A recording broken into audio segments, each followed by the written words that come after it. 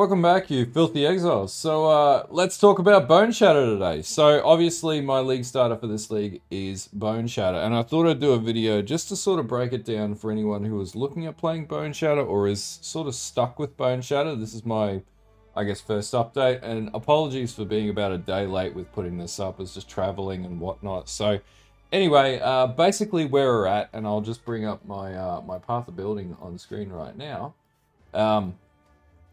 Overall, we've got like at 42 stacks of trauma, and we'll talk about that very shortly when I can figure out how to get to my configurations.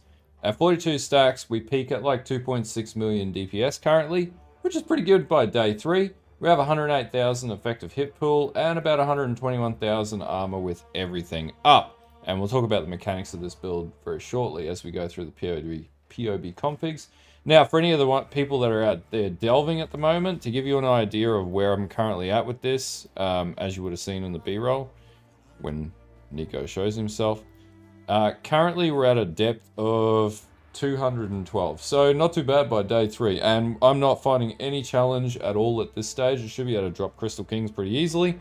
Yeah, it's pretty easy overall. Anyway, let's talk about the build and how the mechanics work in Boneshatter to give you an idea of how you can get your build working, or possibly where issues might be encountered you might be encountering issues in your build, and this might give you an idea of what you need to fix the issues. Okay, so Boneshatter has quite a few parts to it. It's a simple skill, and basically the first iteration of Boneshatter generally is number 1, big axe, and I'll do a video of how I crafted my axe because I did it on stream. It's a piece of cake. Basically, you want something with big DPS. Now, what I would recommend is getting a fractured base with attack speed, and then basically just alteration slamming physical damage onto it. As you can see, 40 to 74 physical damage, and then literally bench crafting flat physical damage. Ideally, this isn't the best in slot that you can get, but it's pretty damn good, and it bloody well works. The second big sort of thing that buffs up Boneshatter is attack speed. And to get really good attack speed, Tanuahi gloves are really good for this. Number 1, because they give you flat 12% attack speed. The other thing they give you is free onslaught, and the other thing they give you is adrenaline. And this gives you a huge amount of attack speed. One of the things that you might be noticing is that your stacks when you're hitting away are not going up quickly enough. And this will be because your attack speed's lacking. So if you haven't got these gloves, chuck these gloves on your build. It'll improve the situation. The other thing that'll enhance your ability to do stacks is Ancestral Protector Totems. So this is going to amp up your attack rate because the totems buff up your character, allowing you to attack quicker, which is, you know, not just a damage increase, but allows you to put more trauma up. And then basically that allows you to hit faster. That's a couple of sources of attack speed that I have in my build, but I have others. The other is flask attack speed. So 13% increased attack speed during effect. And this is on my Ruby flask that I run on my build to increase my defenses. So that's another element that you should look at enhancing your attack speed to get that up further. Another way that I've also done it is obviously with close combat. So you get combat rush. This is an attack speed enhancement as well further. So this is going to, so Combat Rush grants 20% more attack speed to Travis skills. Yeah, okay, yeah. Anyway, is what it is. Now, another way that I've gotten attack speed into the build is also Magnate. So my implicit, now this is not necessarily easy to get. This was 60 Chaos. This build's very cheap as it is right now. So implicit 10% attack speed during Flask effect, which is another way that I managed to get attack speed into my build. As you can see, there's a trend here. More attack speed is better. If you can get a benchcraft on your axe, which is a suffix, and it will be a weapon suffix, and it'll be increased attack speed while rare or unique enemy is nearby. This is going to increase your bossing damage because it means you can get your trauma stacks up. So with everything in accumulation right now, I'm pushing at about 42 stacks peak, like absolute peak, and I can sustain that.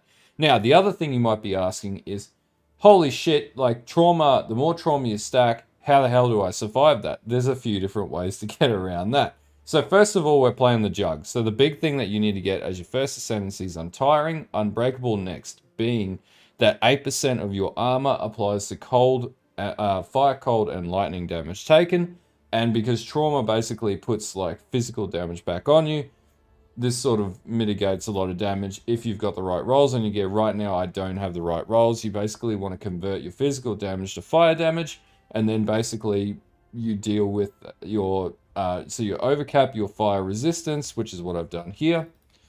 So you overcap that, or go to as much max as you can, convert your physical damage back out, and then your armor applies back against your elemental damage, based on the unbreakable node. And you basically just have like a loop of damage reduction to deal with physical damage inbound. Now, overall, to basically get the best result armor-wise, like I got 120,000 armor on my build. Big ass plate, chest plate sort of thing, like I've got 1259 here in armor. On top of this, I've also got the implicit, and this is just rolling our basic, like, exotic, was it? Lesser Eldritch Ichors and lesser Eldritch Embers. And basically you can get Determination has increased aura effect, and these are just lessers, and up to 10% increased non-aura, non-curse auras from your skills effect, that is. So that's going to enhance your effective Determination. Some other things are 8% cold damage taken as life, recouped as life, and on my rings I also have percentage damage taken recouped as life as well. This enhances my defenses on the build, so that the more damage I take from trauma, the more I recycle that back into life regeneration, and then the stronger I get. And that also synergizes with Untiring, because 1.5% of physical damage is prevented from hits 10 seconds in the past 10 seconds and is regenerated as life per second. So the more damage that you can recycle into regeneration, that's basically why you see Boneshatters like an arc generator of life if you're hitting and impacting trauma on yourself, and then that cycles back to life regenerated, which is why it's such a strong build. More or less the case of how this build works. Now the other thing, if you're dying to chaos damage, and we'll talk about this more in the gearing, amethyst rings are your best friend, and I've also got fugitive boots on this build as well. Not the best in slot, obviously, but the chaos res is appreciated, and this helps massively in dealing with things like chaos damage, which right now with the new league mechanic is really bad on the build. So that's another way that you can get around taking damage from that source. And the other thing I do to amp up my damage is I have an Eternal Struggle, and we'll talk about this more, and basically kill enemy. So this has a Searing Exarch Grand modifier, which is the primary modifier here. And then basically that then allows for my kill enemies that have 15% or life lower. So it's basically free cull, which is, you know, for a 4 to 5 to 7 C item. This is really cheap, is excellent. Now the other thing that you do as well to get more stacks of trauma is you need skill effect duration. In this case, I've really done this a basic way and just put exceptional performance on, which is dirt cheap. You can get that for nothing if you're doing any delving, and you will be able to with this build. And as far as the oils that you need to anoint it with, and then basically, yeah, that increases the skill effect duration, which allows you to stack more trauma with more attack speed, buffed up by your Ancestral Protector again, and then basically you get up to about 40 stacks. Now, getting beyond that's going to be a bit more investment, and that's going to be a future video down the track, but right now this is working for me, as you can see in the B-roll at the start, or in the streams. This build freaking slaps. Anyway, and also we'll talk about tinctures soon too, because tinctures are awesome. There's going to be two trains of thoughts about what is better. I think tinctures are great. Other people might be rolling with the charms, sorry, with the Primalist. But yeah, we'll talk about this soon. Anyway, let's get into the configuration. Just do a bit of a bullshit check over the build, and hopefully this can tease out how the PoB works. Okay, as always, I like to do the PoB check just so you guys know what's going on. All right, so Bandit quests. As always, get asked this question: kill everything, kill it all dies. Solar Linaris, Solar Tukahama, and this is mainly for the additional damage reduction while you're stationary. Now we have time spent stationary as 5 seconds, because this build does rely on standing still. And the thing that we do have here is Nature's Patience, which allows us to have Grasping Vines. This is a big damage increase, and it's a big defense increase.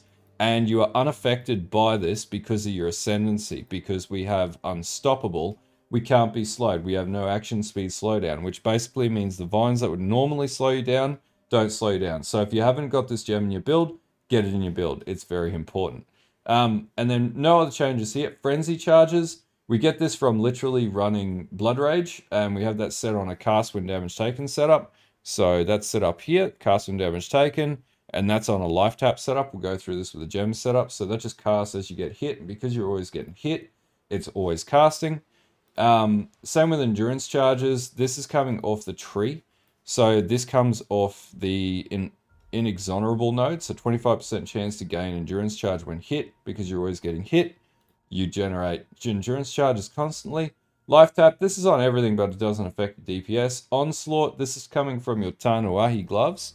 So you get Onslaught and Adrenaline when your leech is removed by filling up unreserved life.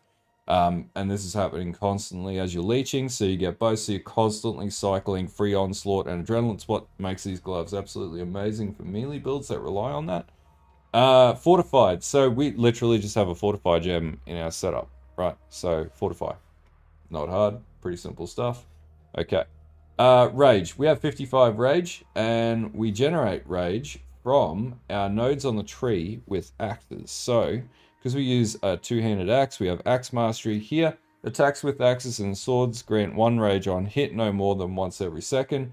And we generate 55 rage because we get another 5 rage from this node up here called slaughter. So the base amount of rage that you have is 50 plus 5, 55 rage. That's how we get that. That's pretty simple stuff.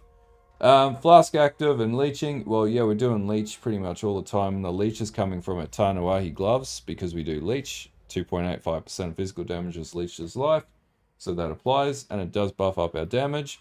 Blast active, we always have blast active, and in fact the way that this build works, it makes it even more effective. Nearby enemies 10, because we're in Delve, we're always surrounded by enemies. That's the beauty of Delve, we're used to being surrounded, that's half the fun. Have you killed recently? If you're in Delve, probably. It doesn't affect your damage either way, if you tick it on or off, as you can see. Have you been hit recently? Yeah, we're probably being hit recently. Now, trauma stacks, 42. This is absolute peak. Like, this is like going maxed out. If you're only getting a 28, you're only going to have 2 million DPS. So I'll put it to 28 for anyone who's like, you can't get to 42 stacks. Well, I do get to 42 stacks. But I'll put it to 28 just to appease those that might challenge that. Now I have nothing else ticked on here except for melee distance. So melee distance is quite important because of close combat. So basically, yeah, the closer you are to enemies, the more damage you do. And actually, I'll also note Pulse does a slight increase of damage because Boneshatter has like a free AoE effect that you get. Now this is Guardian and Pinnacle boss damage. Basically all there is to it. Like, that's the tree as it is. Go crazy. I haven't done anything weird or wacky. Combat Rush is on, by the way, because we have close combat. But yeah, anyway, that's the config. Nothing crazy, nothing weird. Really simple stuff. Okay, gearing. All right, let's start with the helm. All right, I haven't upgraded my helm for a while, so this is actually a pretty crap helm. I got it as I got out of the campaign, but it served me famously. So basically, I have implicits on it, which need to be re-rolled, and I'll do that. I basically just went for armor, resistances to cap my reses, and some life, but you can get way better than this. And if you can get conversion to fire damage on the helm, that's what you, physical converted to fire damage, that's what you want because we overcap fire damage on this build. Now chest, I crafted this, so I bought a cheap 6-link, which was like, I think 20 or 30 chaos, and then just basically essence slammed it until I got what I wanted. You can also do the same thing with abyssal fossils. Ideally you want chaos res on this at this stage, and including your helm if you can get chaos res on it, because we want to try and cap chaos res as best we can. Right now I have about 42% flat chaos res, so overcapped is better. If you can't quite get there, just try your best. Rings, we have amethyst rings here, so I could probably get another 3 chaos res on that with a blessed orb there. Basically, chaos res as much as you can, damage taken recouped as life, and any other attack stats that you can get on it, any other attributes, anything like that, get it, because that's basically your best in slot rings, at least for now. Eventually we'll get rid of the max life and we'll do reduced mana cost, and that's going to basically mean that I don't have to run a reserve clarity aura, but it just is the breaks. The other ring I have is pretty much exactly the same, except with rarity and lightning res at the end of the day. Amulet, Eternal Struggle. Now, the anoint's exceptional performance, as I noted at the start of the video, but just be very wary. You want to make sure that Exarch is the dominant role, and you're going to have a look at the roles, and you're going to have to do some research when you buy it, but these are really cheap. try and get percentage armor and global physical damage. If you just go off this, global physical damage, if you search that as the implicit, is an Exarch roll. Go for something that's a grand roll, and just anything under that, that for Eater of Worlds that's insignificant or less, that's going to mean you get free cull, because enemies that have 15% life or lower on hit all die. They get culled. Alright, so axe, basically 6-link red socket axe. The reason why you want red sockets in your axe is actually because your axe mastery here. Not here, down here. Alright, so 10% increased armor per red socket on your main hand weapon. We don't have evasion in this build because it's not a hybrid build, it's just a flat armor stack build. So basically 5 red sockets means 10%, so 60% per, 6 red sockets equals 60% increased armor just from having your axe all red socketed and 6 socketed. You don't have to 6-link this, you can just keep it like this if you want. It's not necessary to do anything else with this. But yeah, basically you want a big chungus axe, and I'll actually do a video on this to explain and show you how you can easily craft an axe like this. It's really, really easy, and if you play an SSF, really obtainable. Basically just need a decent axe, that's it. That has a high item level, ideally 85 at best, but yeah, anyway, that's it. Gloves, right now, ideally I want Corrupted Tanuahi, but I don't have Corrupted Tanuahi. But yeah, try and get 12% attack speed and as high rolls as you can. And then basically you would want an implicit Corrupted Tanuahi with attack speed or some other mod, or even vulnerability on hit, which will give you even more damage. But these are best in slot. Now, I have a Magnate as my belt. Big reason why 50% increased flask charges gained, which basically means that my auto trigger flasks just continually recharge constantly. And we'll go into the effect of having tinctures, which affects us further. But yeah, this is just a really, really good belt. It also gives you 10% chance to do double damage just because I don't have enough strength to meet the 30% roll yet. Boots, literally movement speed, all resistances, any life that you can get, just fill the gaps. That's basically it for the boots. Now, I do have an Eternal Life Flask with Corrupted Blood. I do have Corrupted Blood in the build, or actually took it out, but in the POB that you've got, it will be in there. But yeah, if you can get Corrupted Blood Life Flask, then you don't have to worry about Corrupted Blood, problem solved. Now, I do run a Ruby Flask. I have gain charges when hit by enemy, and I managed to get a 3, which is pretty good. And I got an attack speed roll, because why not? Beyond that, I've also got a Granite Flask with a 10% movement speed roll, because I don't use Quicksilver Flask, because I'm Giga Chad that way. But yeah, 3% charges when you hit by an enemy, and to be honest with you, most of the time I'm leaf slamming anyway. Beyond that, I've also got a Basalt Flask, which is percentage increased armor by 42%, so not the best roll, but you know, not too bad because I crafted it myself. Just gives you a shit ton of armor, which is what you need. Now, tinctures. I managed to find a tincture which gives me 9% chance to create Consecrated Ground where you hit a rare or unique enemy lasting 8 seconds. This basically means that you're an Inquisitor as a jug. It's OP as shit if you can find it. It's the green tinctures. Actually, no, that's just all poison. If you can find this roll, really good. The other thing I have on here, recover 18% of life on killing a rare or unique enemy. And this is really good in Delve because you're going to be doing this constantly. So, yeah. Now, if you didn't know about tinctures, just quickly, they are on permanently. Free aura. Most amazing thing ever, honestly. I'm sold with tinctures. I wasn't, but it's pretty awesome. The other thing to note about the tincture as well, it does have an effect on your flask charges. So I have coated blade, which allows me to use the tincture. But beyond this, Nature's Concoction, which goes flask adjacent to applied tincture, gain 3 charge when you're hit by an enemy with a weapon, no more than once every second. Flask adjacent to the tincture have 30% increased effect when used if you've been hit by an enemy with a weapon recently. So when you take physical damage, your flask get jacked up and basically you can sustain. So if you're face tanking a boss, your flask just get juiced. This is further synergized by the Magnate. Basically, it's free mage blood if you're getting hit by physical damage. Like, that's what it feels like. You see the flask just go boop, boop, boop. And also have gain charges, increased flask gain, and then 3 charges. So 6 charges basically if I'm getting hit by a weapon with a 50% increase. So your flasks have, you know, a decent amount of charges. So basically, yeah, they have 10 charges, so it's basically just regenerates almost instantly. Every single time you get hit, 9 charges or some shit like that. So yeah, super OP. What it basically means is, do you need a Mage Blood? Well, not really, because it acts very similarly to a Mage Blood. So, piece of cake. Anyway, that's what I've got running in my gear setups currently. Okay, so gem setups. All right, in my axe, I've got Ancestral War Chief, Protector, multiple totems, and Life Tap. I just like casting from life. It's easier right now because I don't have the -2 mana cost of skills on my rings. In my helm, Ancestral Cry gives you an increased damage, and you map this to your move button, so you're always casting it. And make sure you have a separate button in case you're standing still, because otherwise then you have to hit the move button, and that breaks your standing still, which decreases your defense and damage. Then I have Leap Slam, War Banner, and Determination in my helm. In my chest, Boneshatter. Now, I have stock Boneshatter. I haven't tested the other Boneshatters because, number one, they're not in PoB, and I'm not entirely sure. Potentially another variant with Trauma Stack could work, but I don't know the answer to that yet. So when I get to that point, I will test it and let you guys know. Impale, I've also got Ruthless, Brutality, I've got Close Combat, and I've got Fortify. Just the best combination for Boneshatter melee. In my gloves, Molten Shell, Life Tap, Blood Rage, and Custom Damage Taken. And just max all these out because we're going to be taking tons of damage anyway.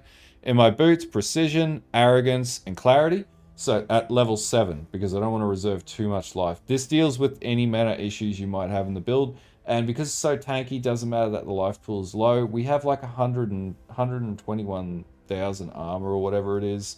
Like we stand still in one location. We got like 63.8 thousand armor. And then, you know, it just goes up and up and up. So you don't need to worry about that. I also have Purity of Elements in this build. So, you know, just it's fully ailment immune. It's pretty much fully max capped reses. Immune to being stunned. It's got all the best stuff. That's why it's a really strong build. But that's it for the skill setups. Okay, skill tree. All right, big one. All right. So, all right, we come down from the Marauder nodes or Marauder start point here. We come up, get Born to Fight. We get versatility. We come down, we get kinetic impacts. We want to get 40% increased damage with hits against rare or unique enemies. Then we go to Prismatic Skin. Now, I like to come down initially and grab Tribal Fury first up, and then basically I'll grab Soul of Steel, grab the Int node, and then basically work across, grab Bravery through to Art of the Gladiator, all the way down to Precise Technique. Then I come back down, I grab Champion of the Cause, Bannerman, this just buffs all your auras, 8% damage for each of your auras or Herald skills affecting you. Now, you could take this off and go 10% increased effect of your aura skills on you. That's probably also a good sort of thing that you could do, but up to you if you want to do it or not. Then I come across and get Hatchet Master, and then the Axe Mastery, so we generate Rage. Then I come across and get Cloth and Chain for more armor and more resistances. And then I also get the Armor Mastery. Every 4 seconds, regenerate life equal to 1% of armor or evasion rating over 1 second. This is really good if you're in a boss fight and you're about to clutch die, because this saves my ass pretty much all the time. So I've got huge amounts of leech, but I also have huge amounts of regeneration. Then I come down and grab Wrecking Ball, Two-Handed Mastery, so 10% increased armor per red socket on main hand weapon. We'll come back to clusters after. Then we come up and grab Call to Arms, Bloodless, skill costs, life of 30% of mana cost, just to pan out my mana cost. Then we grab Inexonerable, and then we grab Armor Mastery, 1% of all maximum elemental resistances if equipped helmet, and body armor, gloves, and boots all have armor. Then we grab Juggernaut. We come up, grab the dual socket up here, Barbarism, and then we want to grab Slaughter first, Cleaving, and then you also want, I opted for 40% increased effective Onslaught because we always have Onslaught anyway. And then on our clusters, I just got a basic ass cluster with Fuel the Fight and Martial Prowess on an 8 passive. I just have a Crimson Jewel in here for extra Impale and attack speed, and then Nature's Presence as well, which is Natural Affinity small cluster. Now, Ascendencies, because we have like a bajillion of those bastards now. First Ascendancy untiring, second Ascendancy undeniable, then unbreakable, then unstoppable in that sequence. And then I also got Coated Blade and Nature's Concoction.